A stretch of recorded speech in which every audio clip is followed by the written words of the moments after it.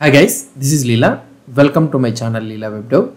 In the previous video we have seen about the volume creation and all those things. So let's try to see in this video how we can create the container with a read-only volume.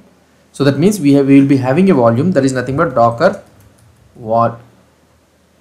we will be having a volume docker volume ls, and this is the volume which we are having. And if you try to check the docker container ps-a or ps, so we don't have any container, right? Normally if you try to create the container docker, or otherwise let's try to see docker container ps-a. Oh yeah, we are having two containers. Let's try to delete these two things, docker container rm-f nginx-container and the nginx-container 2. So I am trying to delete these two containers. Normally when you try to create a container with the volume, so for example let's say that docker container run -d --name nginx-container, okay, nginx-container, and if you want you can give the port -p 8090 and it should be listening to the port 80, and the volume is nginx-data -v nginx-data, and it should be resulting pointing to the user/nginx. okay, I think the HTML will be there. I think I didn't remember exactly, and that's it. So we will be giving the volume. That's it. So now we have created the container, right? Now what I will try to do it is, so if you try to check this container in the outside, so if you try to check this container outside, and there is nothing but 192.168.0.12.13, so you'll be able to see the nginx 8090. okay, maybe my wrong mistake, I think something I have did it. Let's try to check the volume docker cd/var/lib/docker and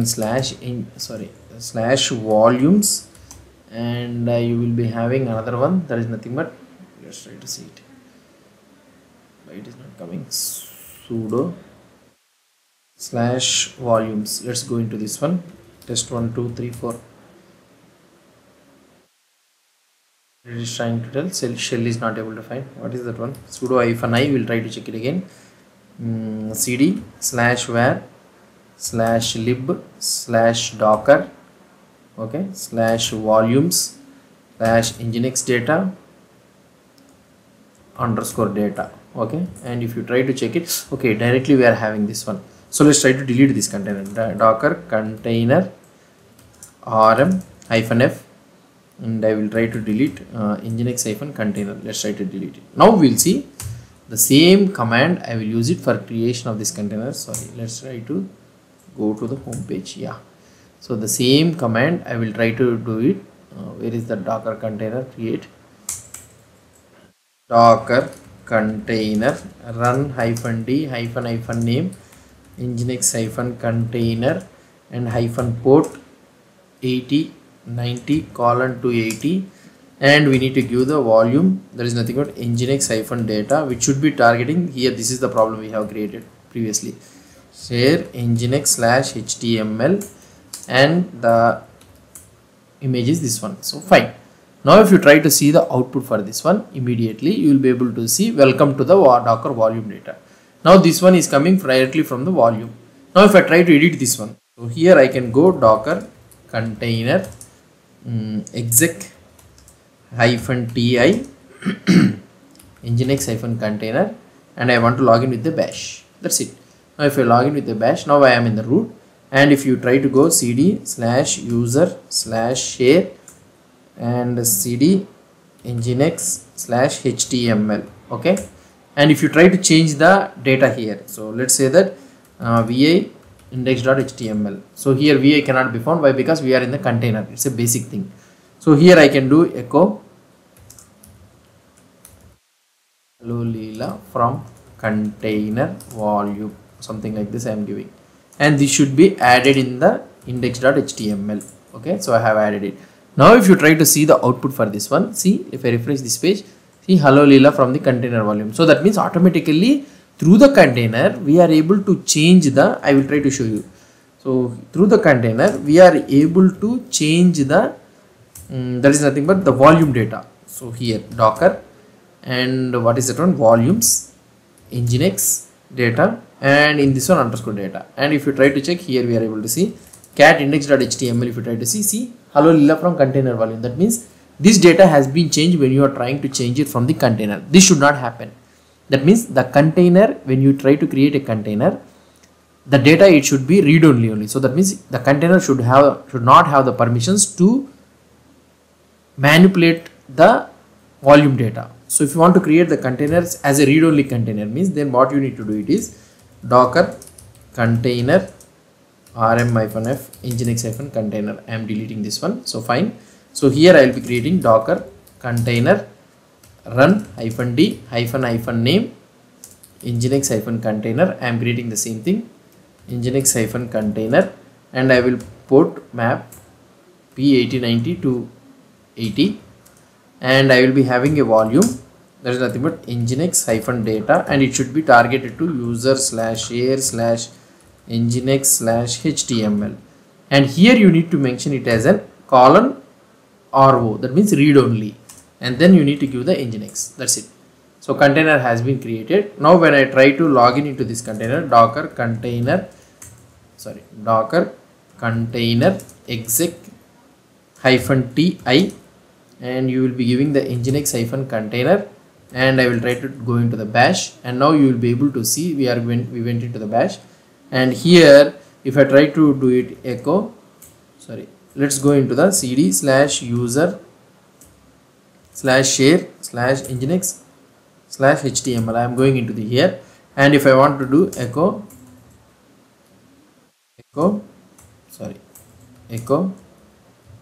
modify data, and we need to write it in the index.html. I am trying to write it here.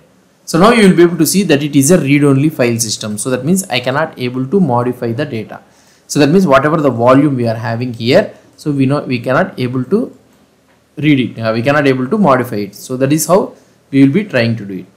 So this is how we can create a read only file system. So outside you will be able to see it, but here inside you cannot able to see.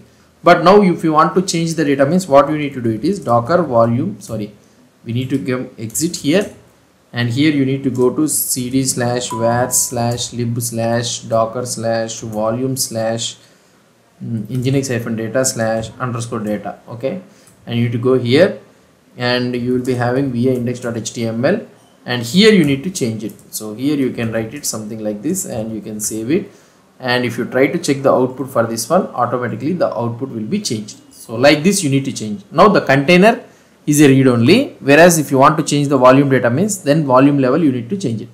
Fine. So this one is done. Now what I want to do it is, so the next one is, what I want to do is, for example, if the volume is not there. So right now we are having a volume, right?